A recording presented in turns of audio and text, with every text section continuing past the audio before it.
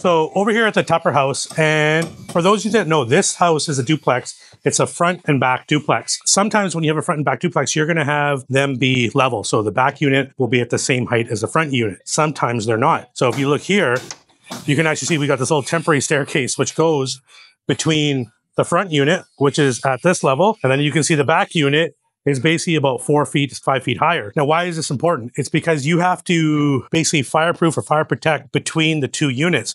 When the floors are level, you'll do that inside the framing with Roxol and Type X drywall. But when they're offset, depending on your code here, what we need to do is we actually need to install sheet metal. So this sheet metal here goes across this way, comes down, and then goes back.